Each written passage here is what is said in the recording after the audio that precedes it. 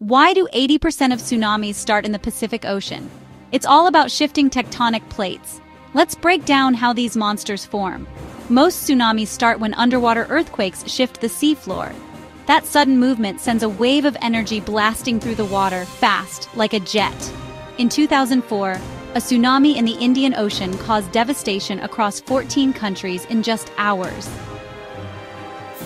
Out at sea, tsunamis are barely noticeable. As they reach shallow water, they slow down and grow into towering waves. It's not just earthquakes. Volcanoes can trigger tsunamis too. Landslides can trigger tsunamis.